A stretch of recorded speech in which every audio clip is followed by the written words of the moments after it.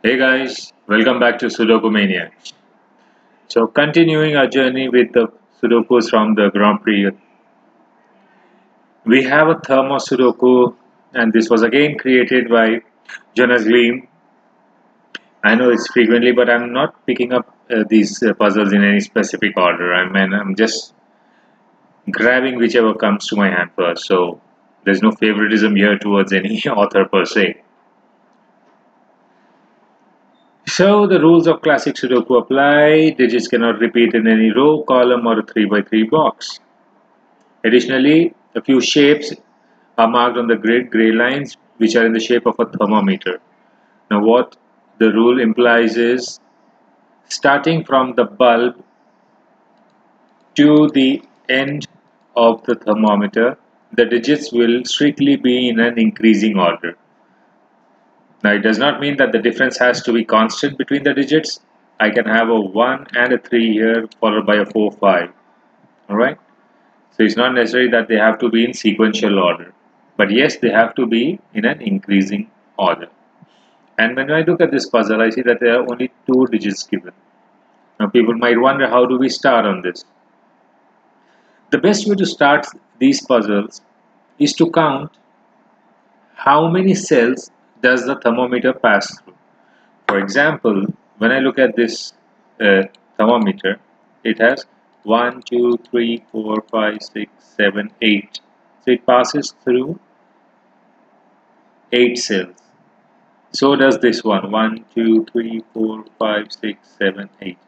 What it means is I can have the digits starting from 1, 2, 3, 4, 5, 6, 7, 8. So the minimum digit that can be placed at the last cell is 8. However, when I look at it from a reverse order, the highest digit being a 9, I can have a 9 here, which can be followed by an 8, a 7, 6, 5, 4, 3, and a 2. Now, the reason I use these two-directional placement of digits for the pencil marks is this way it gives me a clear idea what would be the minimum and the maximum value that can come in at the tips of the thermometer, simultaneously identifying the digits along the path. Alright. Similarly, I go to 1, 2, 3, 4, 5, 6, 7, 8. Right? And with the max number, it will be a 9, 8, 7, 6, 5, 4, 3, 2. I know you guys are jumping the gun here. You have identified the next step before I could finish. Good job. Now that we have identified the pencil marks for these two thermometers, let's have a closer look at row 5. I have an 8, 9 here. I have an 8, 9 here.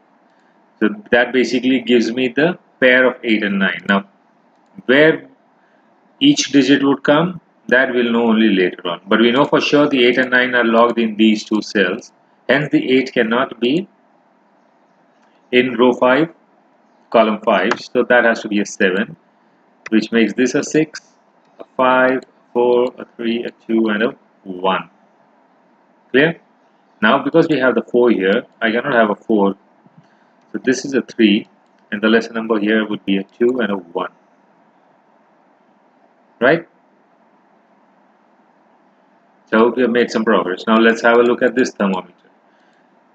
Again, going by the minimums, this is a 1, 2. I can't have a 3 or a 4 because it's already available in the column. So this would have to be a 5, 6, 7, 8. And going in the reverse direction with the max, I have a 9, 8. I can't have a 7, so this has to be a 6, 5, 2, 1. So using both the minimum and the maximum possibilities, we see that 1, 2, 5, 6 are the common digits in both directions. Hence, we can blindly leave these numbers as it is. We get a pair of 7, 8 and 8, 9. Right? So now by classic rule, 6, 6, this becomes a 6. The 7 cannot be in this. Or before we proceed with the 7, let's eliminate from this one. So this will be a 7, which basically means this has to be a higher number, 8. And a 9, so this becomes my 8, right? And in this column, this will become a 9 and a 7, all right? Now, if that's a 7, this would be an 8 and a 9. So I have a 7, 7.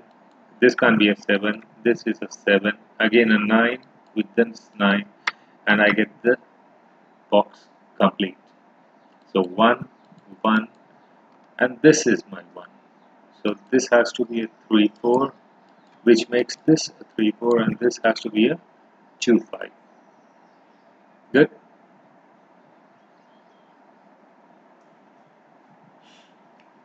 Now, the 1 for box 9 is logged in column 8. Now we see that 1 cannot be in these 3. And 1 being the smallest digit that can be placed, we know for sure it can never be on the path of the thermometer till the tip, because that would mean if this was a 1, I would require a number which is lesser than 1 to be at the bulb, which is just not possible. So the 1, if it all it has to be on the thermometer, will always be at the bulb, just like how the 9 would be always at the tip, because we can't have any digit greater than 9 that can be placed in the grid, right? So this 1 cannot be on this, it's not here, neither can it be here. So the 1 can only be placed in these two cells.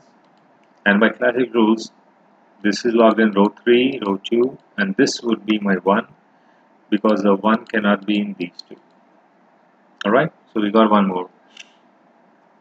Now, 9, 9.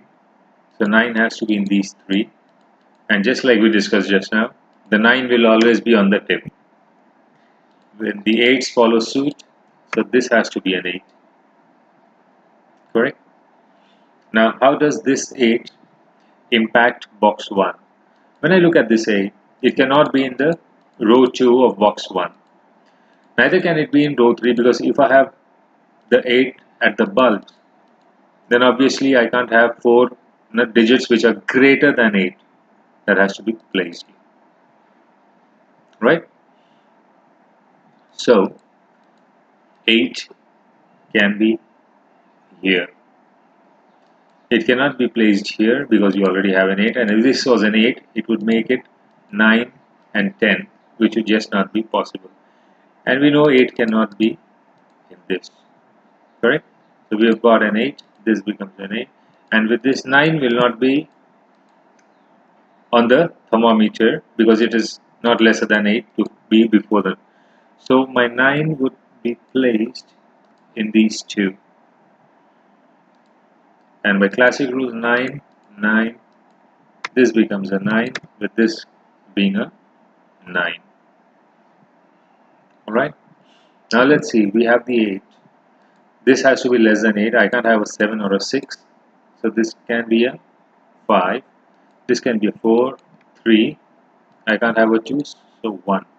So I know for sure this will be a 1, because 1 being the least number, I can't have a 2. If this was a 3, 4, this would become a 5, and I would not have an intermediate number that can be placed between 5 and 8, because the 6 and 7 are already occupied. However, this is a 1, this does not necessarily be a 3, it can still be a 2, this can be a 3, 4, and this can be a 4, 5. It's not necessary that I need to have a 5 along the thermometer. It's just that the 1 was a dead short number that could be placed in the thermometer. I cannot have any other number apart from 1 that can be at the bulb. But again, looking at this, I have a 3, 4 pair. So this cannot be a 4, so this becomes a 5. And since this cannot be a 2, this cannot be a 2, there's only one place for the 2, which is here.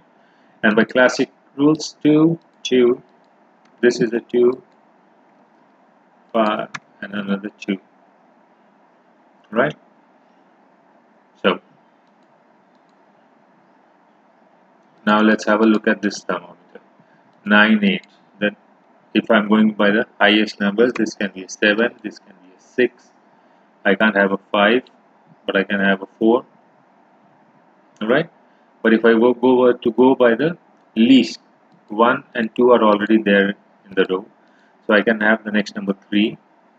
But if this is, so this can be a 4.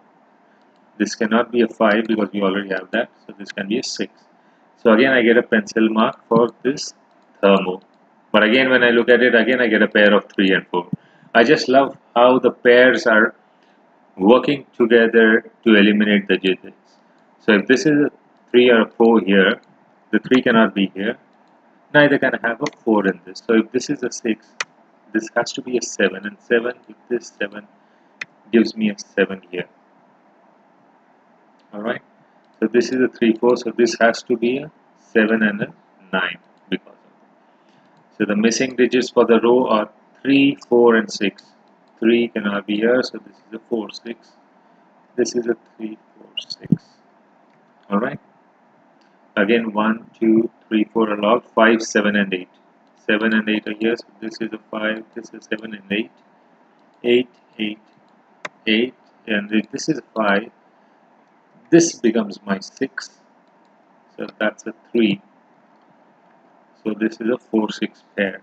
But I know the 1, 4 and 5 are locked in column 8 for box 9. Right? Because this is a 1, 4, this is a 1, 5. So this is a triplet here. So this has to be a 6 and a 4. And the last digit is a 3, which makes this a 4 and a 3. And this would be a 6 followed by a 5. And the missing digits for row 5 are 1 and 6. So with this 1, this has to be a 6 and a 1. 2, 4, 5 makes this 4, 5. 2, 4, 2, 4, 5. And for row 7, the missing digits are 1, 3, 4 and 8. So with this 3 and 8, this will be a 1, 4. 1, 2 is not possible. 3 yes, 4 yes, 5, 6, 7, 8 and 9. And once again we have a pair of 3 and 4. So obviously this 4 gets eliminated. Right? 1, 2, 3, 4, 5. So I require a 6 and a 9. 9, 6 and 4, 5. So 7 has to be here. This is again a 4, 5. 1, 5. So 2 has to be in these two cells. This can't be a 2. So this is my 2. 1, 5. Finally a breakthrough because of this 1. That's a 5. So that's 4, 1, 3, 8. So 4, 5, 3, 4, 4, 3, 3, 4, 1. Oh, sorry. This was an 8. This becomes a 5, and that's 1. Another wonderful and a classy construction, I just love the way how the pairs were playing around together. I know this was by no means a very difficult thermometer, but it's right up there when it comes to the beauty and the class of construct. So another great job done by the German author. I hope you enjoyed the video. If you did, do like and subscribe to the channel. Let us know your feedbacks through the comments and what you would like to see next. So till the time we come up with the next puzzle from this GP set, happy solving!